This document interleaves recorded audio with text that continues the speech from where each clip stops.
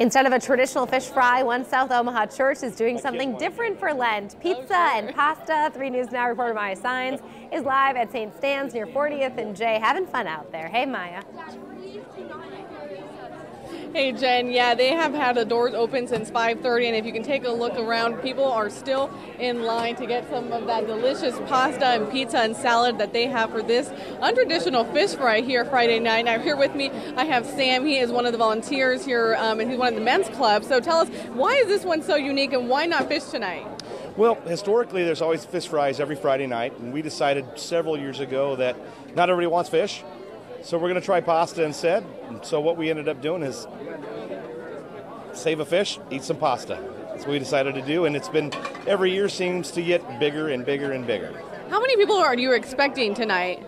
We'll cover anywhere from 250 to 400 covers, depending on the night. The weather has a lot to do with it too. So. And it's so nice outside. We're seeing people coming, leaving work, and getting in line. So the line was a little bit towards outside. And you mentioned your kids and family are here too. Yep. The one thing about St. Stanislaus is all about fellowship. This parish is unbelievable. You could serve anything; they'll come no matter what. And we just try to every single week try to see if we can grow it a little bit bigger. And we ran out last week, 7:15. We were done. We had no more left, so we did extra this week. So. Perfect. How many meals did you prepare for tonight? Well, we're thinking we'll prepare for about 500, and if we sell 500, great. If we don't, it is what it is.